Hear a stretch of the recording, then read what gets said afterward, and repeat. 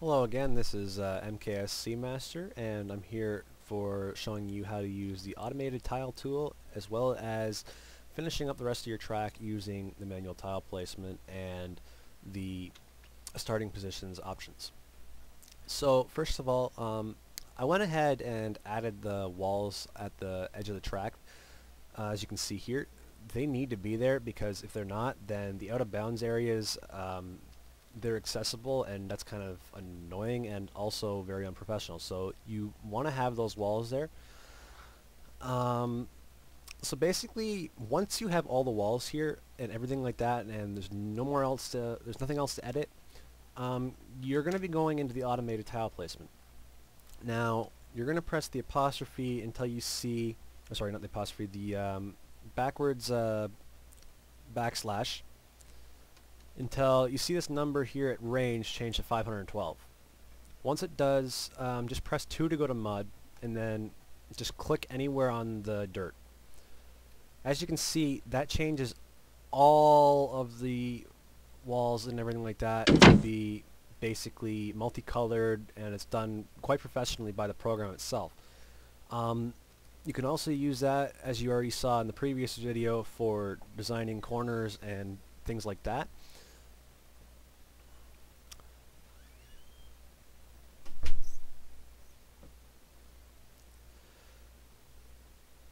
Most use you're going to have for this tool, however, is for putting the colors into the walls and for designing both the corners in Mario Circuit and various other things in different tracks. It depends on the tile set you are using, but for Mario Circuit it's mostly going to be for corners and for walls.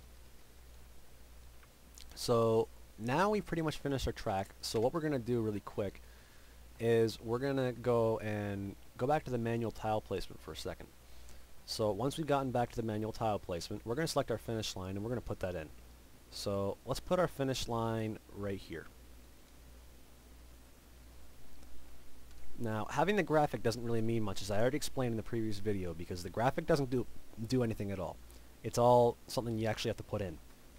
So what we're going to do now is we're going to press F3, and we're going to quickly go to the lap indicator option. Now in the lap indicator option, we are going to hold down F, and we're going to put this purple line in the very middle of the finish line. Next, we're going to click about 3 or 4 tiles away from the the purple line, and we're going to drag this so that it matches the walls here. Doing it this way makes it so that the lap will always count, as long as you have 2 walls like this, and it makes it harder for players to abuse the system, so they will not be able to skip laps. If, for example, I had taken this all the way to here, like this, what would happen is a player could, for example, let me just show you,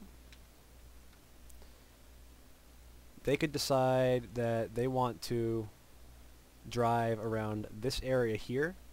I don't know if you can see me moving my mouse around it, but if they decide to drive around there, that would count as actually driving a lap. So again, just have it extend a little bit past the wall there, or have it just extend to the wall here. That works as well. So now we're going to go back to our track design area. We have everything set, so now what we're going to do is we're going to make a starting position graphic. So we're going to grab this one here, this one here, this one here. You'll get used to seeing the tile set a bit more frequently once you get used to it. They're in different spots on each one, but you'll probably be able to find them quite quickly if you look at them just by pressing enter and making it bigger. So now that we've got that, here comes the somewhat important part. We're going to press F1 and we're going to press space to go to the starting positions area. Now we're going to set our starting position. I am going to set it to right here, as you already had seen. So what we're going to do now, we're going to copy that little starting position line that we made a minute ago, and we're going to press F1 and put our mouse a little bit ahead of the purple dot. Press F2 again and place it. Do the same thing for each of them.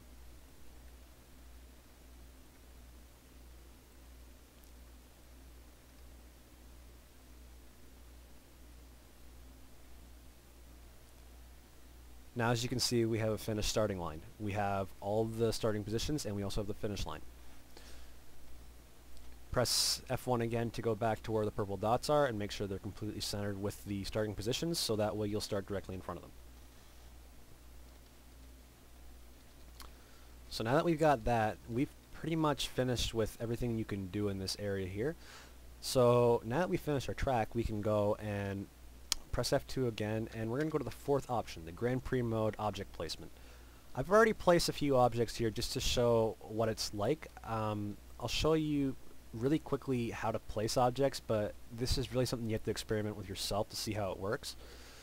Okay, so basically to place an object, what you're going to do is be in this mode obviously, and then hold down Control and left click. You've created an object now. Now basically what you're going to do from there is you can either go through the 2x2 options, which are the ones that we're currently in right now, and press F and G. F moves it backwards, G moves it forward, so we can see all the different types of things we can make. You will run into a few garbage tiles, as you probably won't see if I'm in this one here, but you can just safely ignore them and look for the ones you actually want to use. The other thing you can do is press T, and that will bring you to the 5x5 tiles. Now the 5x5 tiles are slightly useful, as this is where all the good coins are stored. If you go from the beginning and press G, you're going to get a bunch of garbage tiles, as I already mentioned. But once you get past them, you're going to get all the useful coins. I've already placed my items, so I'm not going to place any more, but that is the general idea of how you are going to use Grand Prix mode objects. Again, these objects will only be seen when you're in Grand Prix mode, and they will not be seen when you're in time trial mode. This concludes the third part of my tutorial videos. I will see you next video for explanations on how to use zones and for behavioral item placement.